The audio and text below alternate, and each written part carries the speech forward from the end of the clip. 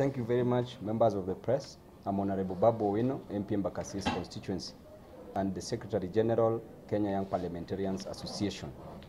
I would like to first of all condemn the unlawful arrest of one Bobi Wine, MP in Uganda. And the government of Uganda is infringing on the fundamental right and freedom of liberty and expression of one Bobi Wine. The arrest of one Bobi Wine is cantankerous, it is obnoxious, it is belligerent, and it is causing anguish, consternation, discomposure, and discomfiture of spirits among the Ugandans and among members of Africa.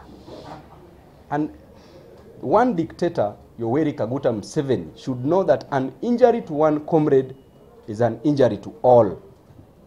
And we therefore demand for the immediate release of one Bobi Wine, failure to which, within a period of a week, we as young parliamentarians, we are going to lead a delegation of MPs to Uganda to cause for a revolutionary demonstration in Uganda because one dictator, Yoweri Kaguta Museveni, is proving to be unfit for the office. You cannot kill the future of the youth.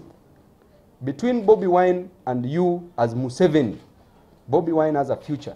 Your future is in the past because probably you have a maximum of only 5 to 10 years to live.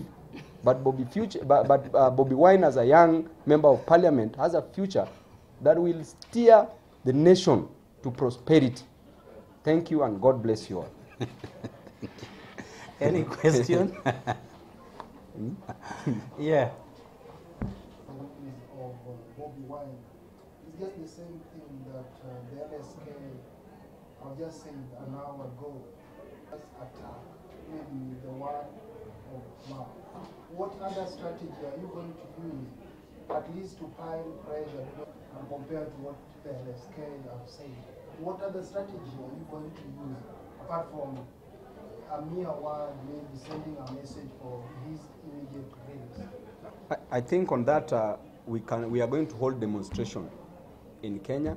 There is the Ugandan embassy. We are going to hold the demonstration at the Ugandan embassy and demand for his closure until Bobi Wine is